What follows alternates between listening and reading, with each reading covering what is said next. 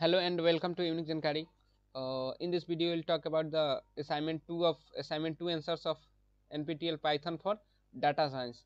So everyone must subscribe our channel and press on the all notifications so that our regularly updated videos will reach to you shortly. So if you want the answers quickly from our site, you can visit our site uniquejankari.in or you can search on Google Unique Jankari. So let's start the video. First question is, considered a variable job is equal to chemist. Which of the following expression will retrieve the last character from the variable value? So the answer of question number 1 is option number B and option number D. Everyone please mark your answer. Next question is question number 2. Which of the following expressions should be used to assign the variable get num to get the final print statement output as value 75 from the below tuple? So answer of question number 2 is option number C, NSTTUT11. So everyone please mark your answer. Next question is question number 3.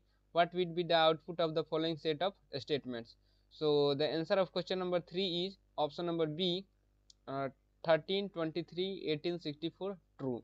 So this is the right answer. Next question is question number 4. What result does the final statement print? So this is the code provided here, and the answer of question number 4 is option number E. Output is 12 and 25, 32, 39 and 44. So the next question is question number 5. When the following set of instructions are executed, how many times does the vowel E appear in the result?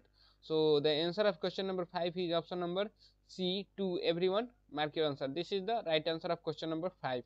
Next question is question number 6. Which of the following options when executed will result in a tuple? So the answer of question number 6 is option number A and C. So everyone please mark your answer. This is the right answer.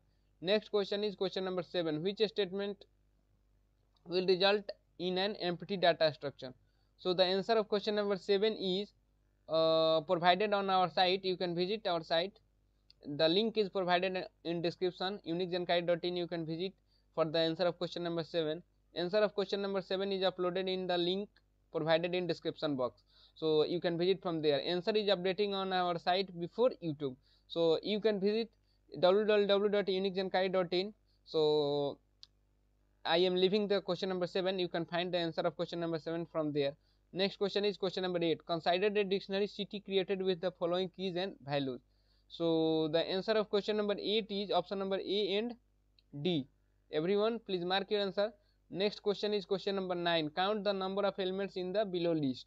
So the answer of question number 9 is option number B, 1. This is the right answer of question number 9. Next question is question number 10. A data structure is defined as celebrate set nativity day. What are the possible outputs if celebrate is printed? So the answer of question number 10 is option number D, 3 and 4. So I have provided all the answer, and the answer of question number 7 is uploaded on our site. You can visit from there. So at last, thank you to everyone for viewing our videos to the last. Thank you.